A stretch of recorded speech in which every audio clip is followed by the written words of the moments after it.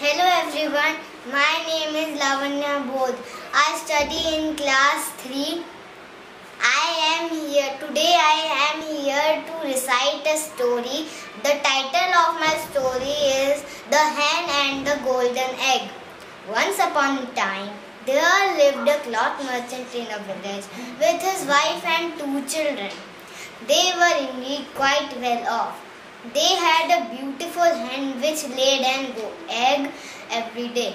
It was not an ordinary egg, it is a golden egg.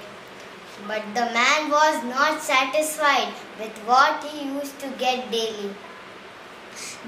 He was a get-rich-twice kind of a person.